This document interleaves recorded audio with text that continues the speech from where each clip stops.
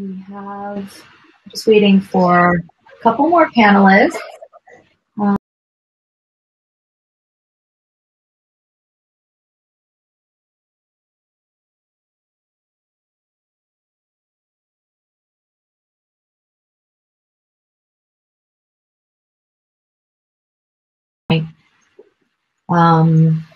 Yes.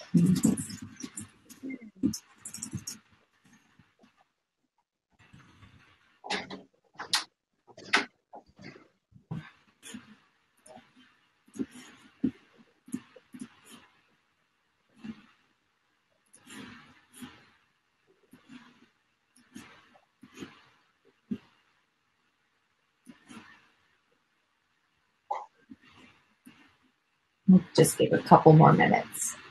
Sure. Because I know that we have Shibuya is joining as a panelist. Mario is trying to get in. And that's it. Oh, Luba. But I haven't heard from Luba, so maybe she can't do it anymore.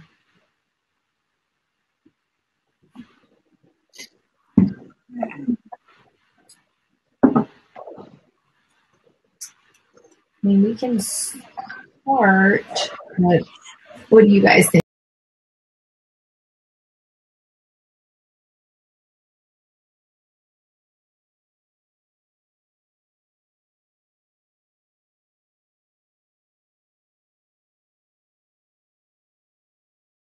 COVID-19, and no surprise there. It's affecting us in every way, in the marketplace, economics, diplomacy, healthcare systems. And as the vaccine rollout continues, we're starting to think about how this will be in the future implications and trends. We're looking at both from emerging economies to established countries, the differences that are happening there, and how this might affect growth as in entrepreneurship, startups, and even global aid, where we're looking at, emerging economies maybe looking for more resources and what that flow will look like. So I'm excited because we have a lot of really interesting perspectives. We have two more panelists that are joining that we're just waiting on, but we thought we would jump in. And just because it's a small group, I definitely encourage, and Scott knows this because we were chatting earlier about this on our pre-call, how we can have a dynamic conversation. If someone strikes a topic that you want to dive into more, feel free to jump in. It doesn't just have to be me asking questions, since this isn't a traditional event with a stage like in the olden days. So with that, I'll do a quick intro. I'm Natalie Byrne. I'm today's moderator. I run a social impact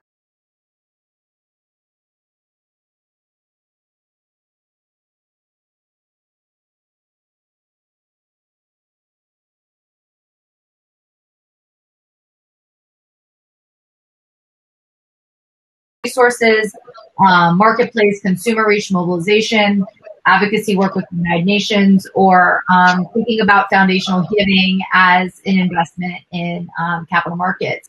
So kind of taking a new approach to that. So I would love to give it over to Scott to introduce himself. And maybe with your introduction, each of the panelists can just share something about, touching on what you do, and then also how maybe COVID-19 has changed the way you approach what you do. Because I think that's an interesting way to look at our jobs as they are ever evolving. Sure. Thanks so much, Natalie. Yeah, it's great to be here. So my name is Scott Rosenstein. I am a public health professor at the Bard College Globalization and International Affairs program. I also work at the Eurasia Group, which is a political risk consulting firm where we work with all different types of clients to help them better understand the politics, the economics, the social stability risks around the world, and how that affects their investments. So my background is pandemic preparedness. I finished graduate school in 2004, which was sort of the beginning of the post-SARS era. And I've sort of been working in that space since then, thinking a lot about what could happen if there was a significant global pandemic that resembled SARS or possibly was more serious, more severe. And so the last year has been quite an experience. Some things were expected, some things were unexpected. I think that a lot of the things we're seeing on vaccine diplomacy, around vaccine manufacturing, around the challenges around vaccinating the entire world to a novel infectious disease, I think was, to be honest, I think it's actually going a little better than many people expected. I think there was an expectation that many countries would be shut out early on, and that hasn't been the case as much. Obviously there's incredible challenges around equity. One of the things I think we didn't think about as much, or we hadn't incorporated, was the incredible challenges a number of developed economies would have around politics, around information, around navigating this uncertain environment, and how, really at the end of the day, the largest health burden is going to land on a number of developed economies. Some of that is because of demographics, but some of that is because the response the preparedness wasn't there. All of the work that we've been doing since SARS, a lot of it went out the door, and that's been a real challenge. Moving forward, I think, it'll be interesting to see if we follow in this panic and do nothing cycle, or if this will really be a game changer in terms of really making the long-term investments for pandemic preparedness, for all different types of health emergencies that we're likely going to see in the future. And I think it's quite possible there could be a lot of opportunities. I think what we've seen on the vaccine front has been pretty inspiring. There's going to be a lot more interest in testing. There's also just a lot more interest in understanding how to navigate these very diverse, uncertain waters with different communities and different populations. And that's going to be a big challenge moving forward. I'll stop there. That was great. And I think out of everybody, just you had great job security there with being on the front of thinking about this for a very long time. So thank you for that, because I am sure your strategy helped us navigate some of these minefields, really. Shaanti, would you jump in and introduce yourself? Sure. Thanks, Natalie. And good day, everyone. Morning, afternoon, evening. My name is Shaanti Shamdasani.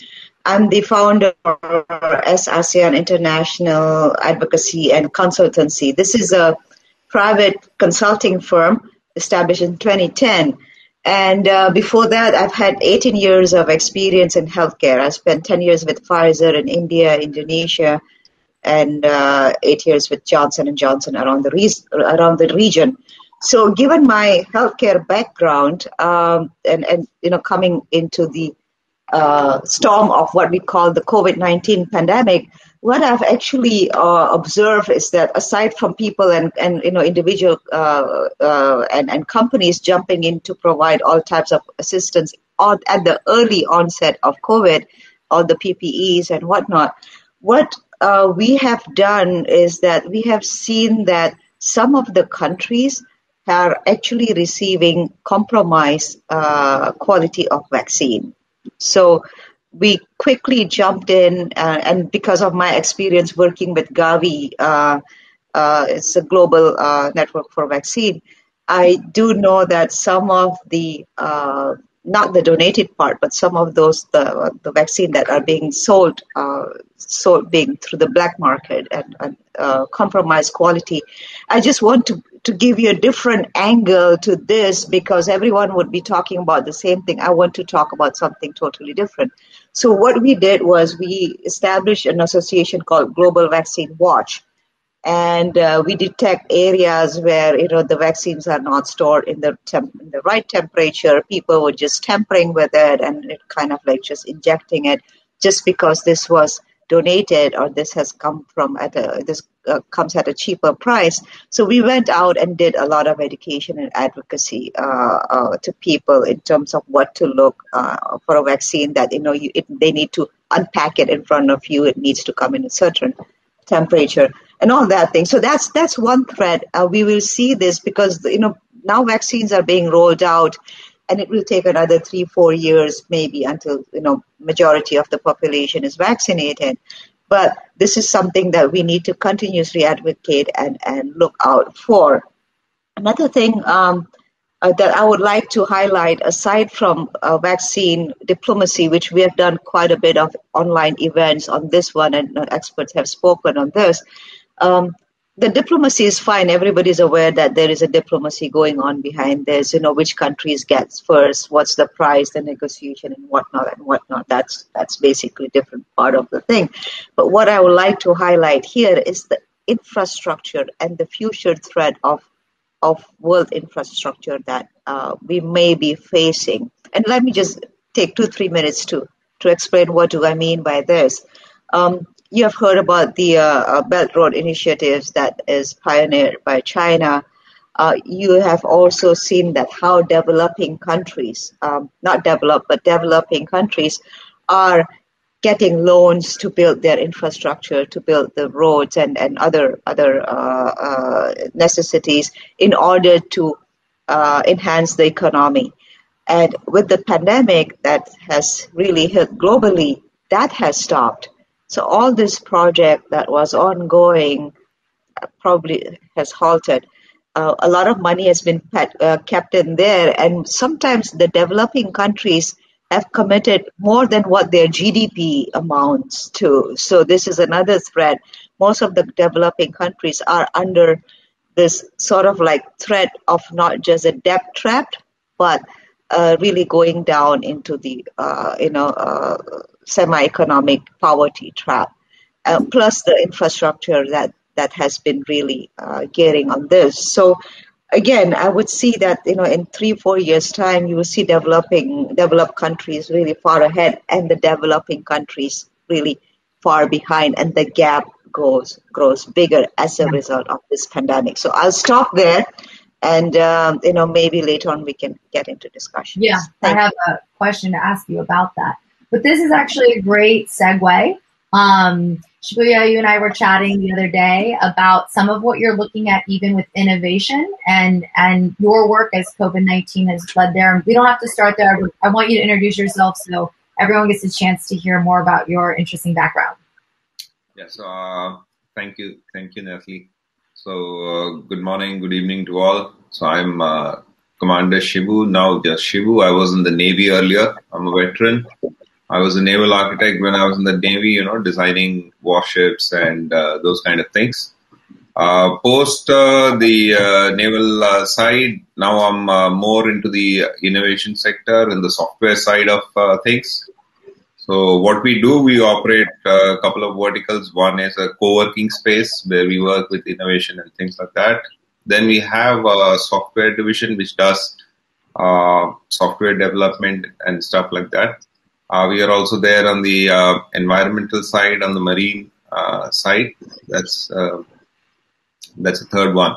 So basically, how COVID affected us in pretty interesting ways, which we never fathomed that things will happen like this. One is on the innovation side. So if I look at the software division, how it affected the software division. We immediately went into a work from home model, which we never thought we would, but we transitioned pretty quickly, maybe transitioned overnight. Everybody shifted into their homes and then they started working. And the situation has been kind of good for us on the software side. We are there on the healthcare side as well as on the registry side. And the business kind of grew there. With the work from home model, I mean, something which we never envisaged. Going forward there, people say that we may not come back to office in the near future. We will continue to work in the work from home mode. That's one part of it. And where we were on the co-working side, got badly affected during the pandemic. Everybody just left. It went from full to zero in just 1 month. The recovery has been very sharp. It's a V-shaped recovery. The interesting part is we could see many of the companies innovate rapidly and change and adapt to the emerging situation. So it's really nice to see that the human spirit didn't succumb to the new world, but rather innovated and adapted and started coming up pretty fast. So those are the two things. On the healthcare front, again, we are building products on the EMR front and on the PHR side. So we have, of course, we work on those things, considering the new realities of the world. So how patients can interact, how the encounters will happen with the doctors, and so on and so forth. I think so. That's a brief background about things that I do. That's great. Thank you so much. And we are joined by our fourth panelist, Mario. So happy to have you on here. We had a little tech difficulty, so just a quick reminder of the prompt, a chance to intro yourself, and also just connect on how COVID-19 has changed, your everyday. Very well. Thank you, everyone. It's such an honor to join this group. And my name is Mario Baddour, and I am the Global Chief Operating Officer for a public company, Startek. We are in the outsourcing space. We are in 13 different countries with 45,000 employees across the globe. So as you know, in our industry, when you build contact centers, social distancing is almost impossible. And COVID really changed the dynamics and the construct on how we do business. And you had to pivot to an at-home platform pretty fast, with moving thousands of employees to work remotely and virtually from work across countries that are not necessarily equipped with high-speed internet, dedicated home offices, etc. So it definitely accelerated a lot of digital technology that we were looking at deploying 3 and 5 years' time, and the pandemic forced the industry to look into deploying such technology in a matter of months versus years. So from that perspective, the pandemic helped in accelerating technology and innovation. It also helped businesses such as ours to realize that we can cast the net across the globe and service clients remotely, virtually from anywhere versus being locked to a certain country or a certain geography. And perhaps we can talk about that more. There is also I want to bring it back to the vaccine. There is a certain level of responsibility or pressure, if you will, to help and contribute into vaccinating mass amount of employees so they can get back to work in the construct of a brick and mortar and call centers. So, and I believe we are one company amongst many others in the sector and the industry, and as we all look into vaccinating employees, so on and so forth, I believe will make a big impact in the workforce in general. So I'll keep it at that for now, but I know I'm joining late a little bit. I apologize, but I'm glad I'm able to participate. Well, just since you just made a good point, I'd love to just, have you dive a little bit further into the innovation that you're seeing COVID-19 open, because we were having a lot of conversations on so much that's been shut down, held back, poverty, even here in Los Angeles, where I'm based, is extraordinarily high. Food insecurity at crazy levels, storefronts shutting. So that's something that we all see, no matter where you're based. Everyone has seen these effects. But I think it would be great, with the note that you just made, a little bit about the innovation and what you're seeing kind of emerge. Look,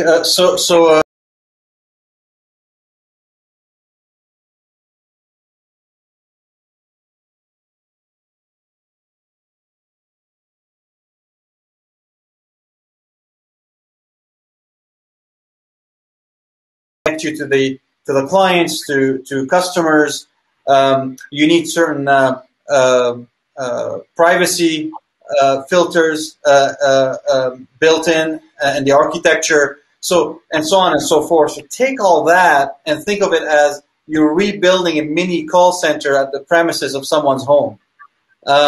Today, when you're calling in to inquire about your bank account or your health insurance, there are many compliance regulatories that we have to abide with to be compliant, whether it's PCI, payment credit card industry, or HIPAA if it comes to healthcare, or GDPR. So now you had to put all that technology in someone's home And almost, I'll give you an example. In your office, you have what I call eyes in the sky, and you have cameras that controlling any potential non-compliance, fraud, or someone writing credit card numbers, perhaps, on a piece of paper, or someone's private network information on a piece of paper, or someone's address. You can't see that when someone's working from home. Some of the technologies that arise, which was fascinating, is the ability to detect a smartphone around someone's desk in their home office through an electromagnetic piece of hardware that you put, and it will flag the supervisor or the manager whether someone is not abiding by clean desk policy and have a smartphone around them. If someone is left, perhaps Mario is supposed to be logging into the schedule to the shift today, and someone else is coming in to do his work. There is a facial recognition similar to how you unlock your smartphone today that became part of the desktop at home, where the manager of that individual or supervisor is notified if the facial characteristic of the employee are not the same. So they can be taken off the network immediately, disconnected from the cloud. So these are fascinating technologies that we never had access to before, and we felt we were years still behind, and we saw that these things happen in a matter of months last year. Great. Thank you for sharing that. And Scott, you spoke with me recently about, you having oversight on how the pandemic is affecting markets. It's infecting the way people are investing. It's infecting diplomacy. I mean, we saw so quickly with the AstraZeneca vaccine how even consumer perception quickly shifted, how countries are interacting with vaccine rollout. So as this continues and we have more access to this, I'm curious from your sort of bird's eye view, where you're kind of leaning in on. Well, so one of the most interesting features of this pandemic, I would say, is so in the beginning, everyone was looking for examples or for comparisons. The easiest one was obviously 2003 SARS. If you were talking to people in the financial services sector, they would say, I'll tell you what's going to happen. This will be a V-shaped recovery. There will be some hits to the travel and trade. There will be some challenges here and there. But ultimately, these market challenges will be temporary, and then the market will go like this, a V. I think that was not correct. Part of the reason why it wasn't correct was the sort of the underestimation of the virus, the longevity, the way it spread, and the impact on different regions. But what we're seeing right now is a term which some of you may be familiar, which is the K-shaped recovery.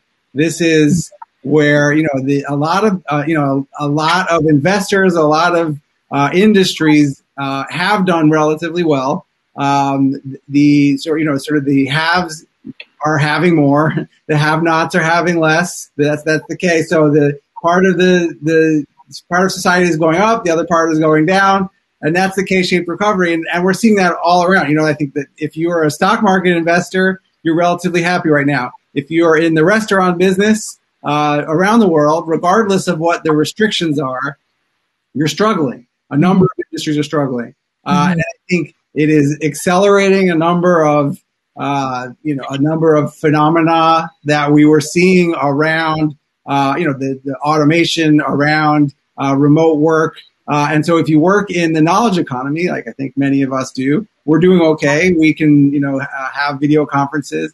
But right now there's a real crisis going on for people that don't have sturdy 401ks or, retirement funds or investments, and are really struggling with not just the impacts of the pandemic, but just the general trends around financial security, healthcare, all of these challenges that were, really bubbling to the surface before are now even more. And so now, I think, you can say that, yes, the markets have done better. A lot of things, there is an expectation that we're going to experience an extraordinary economic rebound in the U.S., and that could happen.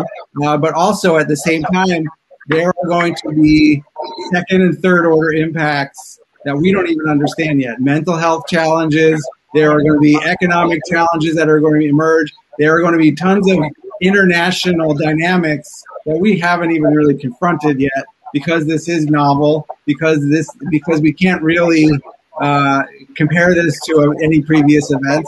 And that's going to be really what I think the rest of 2021 looks like into 2022, and we're going to be sort of navigating this very uncertain landscape for some time. It's like the Wild West for all of us. That's the only thing that's encouraging, is we're all in it together. Can I add to what Scott said, Natalie? Yes. And then I have a question specifically for you next. So that's perfect timing. Okay, great. So Scott, I think you brought up some really, really good points here. But aside from that, and I've lived in US for a while. So aside from that, what I've seen also with the new administration coming in, the world have this expectation that US will rebound quickly, and then US is going to play that big brother role and come and provide respite to other developing countries. Now, this is also a lot of the discussions we are having here in Asia is that what role would China play in what we call the recovery process, and what role will US play in that recovery process will dictate the future geopolitical sensitivities in the region. And I'm bringing this for the Asia Pacific as well in terms of how the US is playing. So this is actually a very critical time, 2021, getting into 2022. It's a very critical moment for us, and I'm sure Commander Shibu would agree with this in terms of the security aspect as well, because a lot of the diplomacy that happens is people come in with a social agenda. At the end of the day, there is a security agenda associated with that. So this is, again, another thing that we wanted to kind of alert. Can I make one quick point? Sorry, and I think what's really interesting what you're saying, I think one of the results or the ramifications of this is a deterioration around democracy, around form of government. The United States, has lost a lot of its status as a sort of as a government model to emulate, and in that vacuum comes China. There's it's more authoritarian. There was a lot of questions about the early response, but they certainly have managed the public health piece of this much better. And there is just a growing, outside of the U.S.-China tension, there is a growing sort of departure or movement away from democratic ideals. And I think that's one of the sort of high-level arenas or sort of stages in which there will be this battle around what are the governance structures that are most equipped to deal with some of these 21st century challenges. And the U.S., which was frequently sort of touted as the model that a lot of countries were emulating, is no longer in that very strong position, partially because of the last 4 years in terms of our president and all of the division within our country, but then also the response to the pandemic was an additional embarrassment. And on that note, too, Shibu, I would love to hear your thoughts, and Shaanti as well, on this.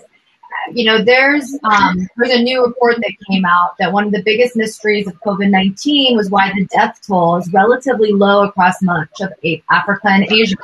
And then when you look at the U.S., in continents like the U.S., where you have this assumed idea that you're both speaking to of being able to handle situations like this, you have quite the opposite. And it's hitting the hardest in these low-income, low-resourced areas. So people are trying to look at this and say, where is this discrepancy? Like, how are these perceived lack of resources regions actually doing much better in survival rate? And Shibu, you and I were speaking the other day about India and how things are going with the vaccine rollout and how you're waiting to go home and to get your vaccine shot, and just watching it and how well it's going. So I'd love for you to speak to that piece that just came out in the New York Times and your own experience there. Is that to me, Natalie? Yes. Yeah. Okay. So, the rollout in India per se has been very efficient, to say the least. There is a site through which people register. My parents have, on the plus 60 category, they have got that vaccine. The whole process managed and done in a very streamlined fashion. So they were pretty impressed at the way it was handled. So there is a ICU facility on the standby. There were doctors on standby. They are kept under watch for half an hour after the shot. So there was a whole process to it which was laid down, and like an SOP, it was followed to the T. So that was really good. It's a good experience, and I think most of the 60 plus have got it done now. So we are expecting the 45 to 60 category, which is going to come up soon. And so there is a structured process in the layout, in the rollout there. The second part, which you said, was about the death toll and associated things. Yeah. So that's the last point, is the mortality of the COVID factor. So India is a federal structure, as you may be aware, and I am in a southern state. It's called Kerala.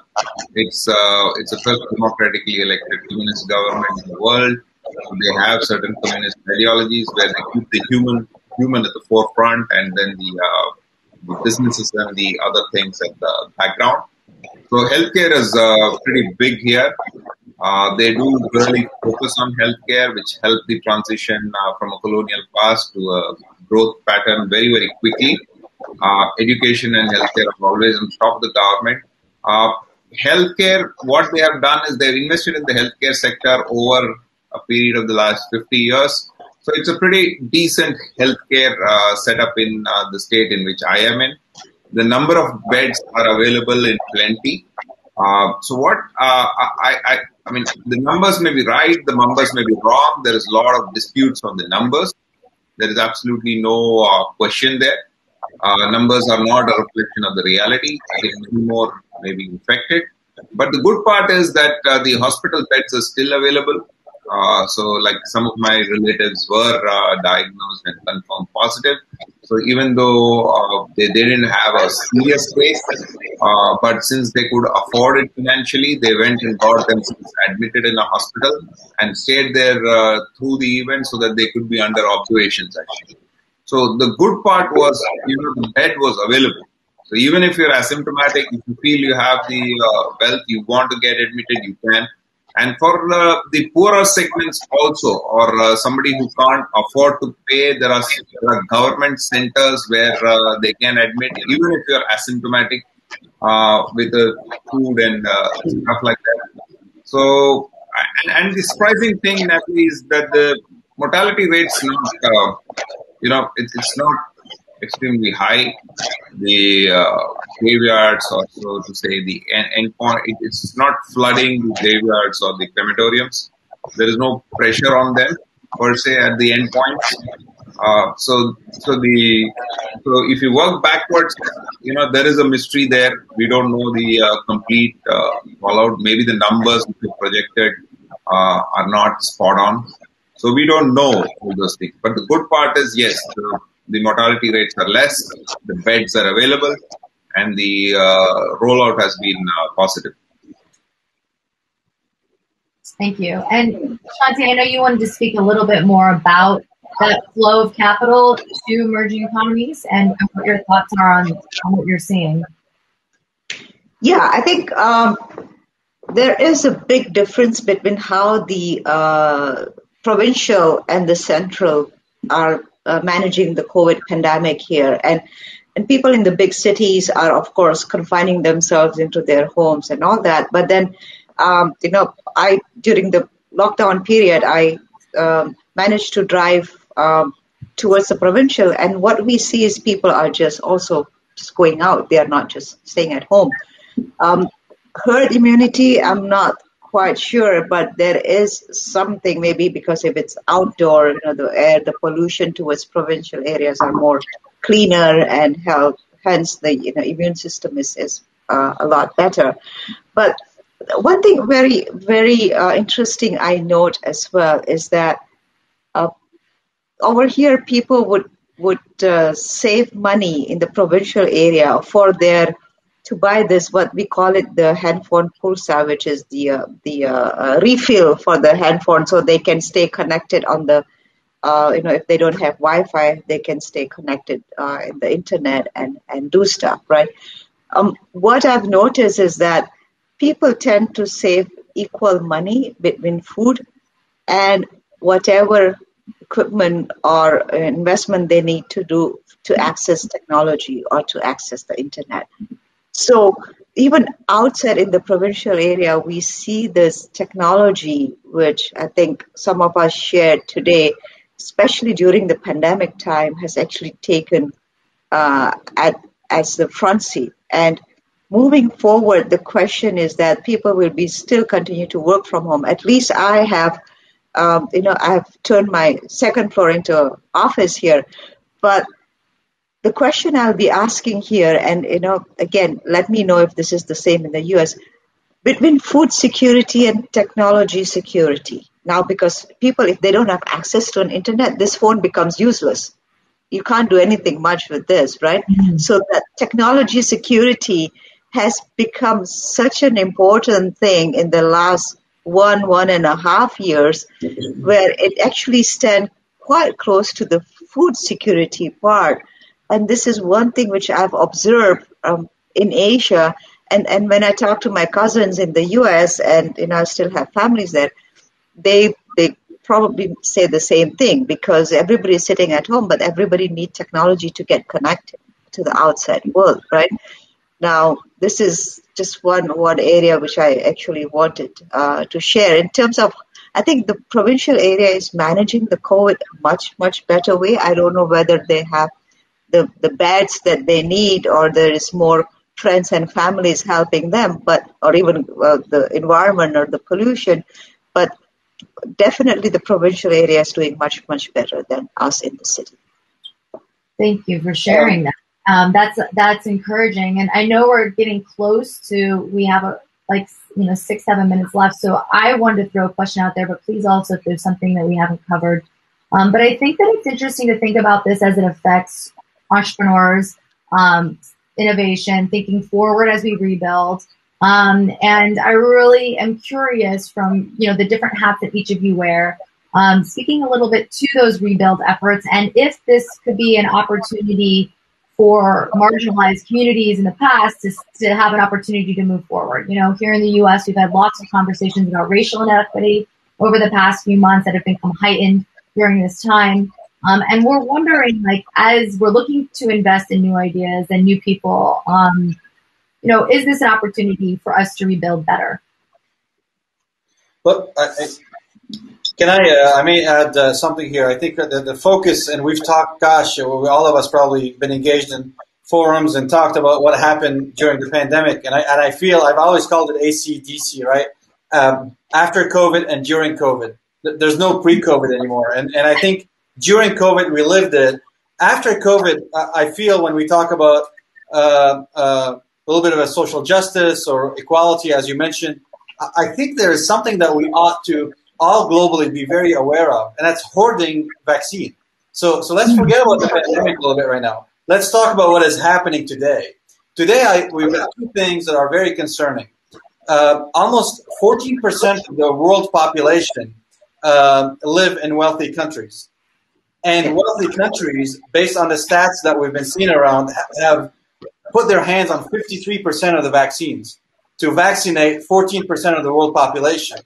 I think that is a major issue and major problem that we have to posit and kind of step back and say, we united. I mean, we're here to discuss united by COVID-19, right? Are we going to stay united post-COVID, post-2020?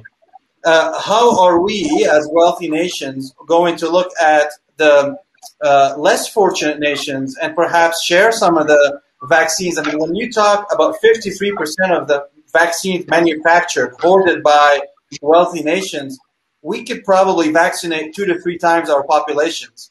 And I would name countries out there, the U.S., Canada, the U.K., unapologetically hoarding vaccines, right? So what kind of social responsibility do we have from a leadership standpoint across the globe to share back some of that vaccines, because we're leaving many, many behind that would not probably get the vaccine in their lifetime or for the next 5 or 7 years.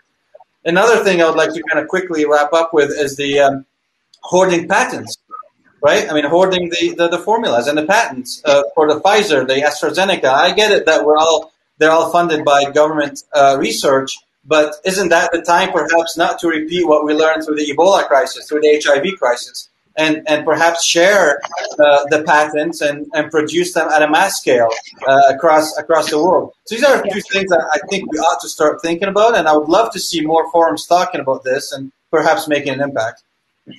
Thank you. We have a couple more minutes, so everyone has like a minute to wrap up their thoughts on those things. Can I just take a stab at that, and that will count as my wrap up comment. Yeah. So I agree with everything Mario said. I think it is worth looking at it from a different perspective, and I'd like to sort of end on a slightly positive note.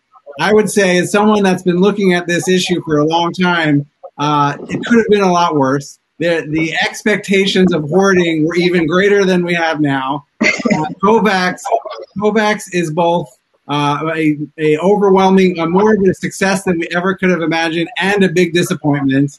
I think what we saw in 2009 was a suggestion that all countries would restrict all exports of these vaccines until their entire populations were spoken for, and what we're seeing now is a lesser version of that. Still not good, but a lesser version of that. And my final point, on a point of optimism, is that we all talk about vaccine hesitancy, vaccine skepticism. I do think it's possible, not guaranteed, that we will be entering into an era of vaccine optimism as people understand the value of vaccines in ways that many people in the U.S. haven't.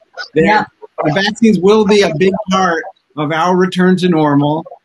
There will be, I think the mRNA vaccine is an incredible innovation that has potential far beyond COVID.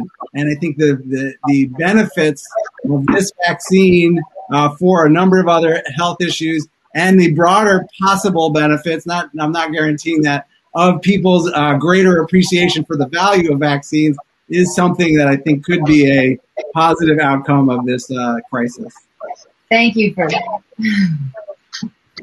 Yes, and Natalie, I would like to conclude by directly responding to what you had said about the marginalized and haves and have-nots. So I think there are two ways of looking at it. One is at a very individual kind of a level, and one is at the rather larger collective kind of level. So I think in the have-nots, let's not talk about the haves, let's talk about the have-nots. There are smart people out there and not so smart people out there, right? So the what we are really seeing is the smart people in the have-nots have innovated very quickly, and they have jumped from the have-nots to the haves, because it's also a kind of an opportunity to jump from one spectrum to the other. For example, there was this story I was reading. It was a kind of a Swiggy, Zomato kind of a delivery boy, and they suddenly lost everything when the pandemic started and everything had shut down. So then this boy actually started making cups of tea, chai out here, and started delivering to the houses. And that's growing. That model is suddenly growing, and he's got a flourishing business now. So those are the smart people in the have-nots who will jump to the haves. On the larger collective level, where a lot of the other work is going on, at the government level, it's really a tough question, because most of the governments across the world are becoming nationalist by nature, and that's why they are not open to collaboration per se, and they are shutting themselves off into this kind of cocoon, and then it becomes difficult to see how they will emerge. But on a larger level, the market seems to be responding pretty well. Whether it's just a bubble or whether it's reality, only time will tell. But at the collective level, I think there's a lot of work which needs to be done to ensure that the not so smart people in the have-nots are taken care of. Because ultimately, even the haves cannot lead a happy life if you are surrounded by have-nots who are at the extremes of the society, because hunger and those kind of things can force people to do things which can make life extremely difficult for everyone. So yes, I think that's a great point. I really appreciate that we're seeing it here. And Shaanti, I want you to have a chance too. So please jump in. Yeah, I'll not take long, but then very quickly, this is something which is, I think we need to collectively, even the post-pandemic, we need to work closely, the developing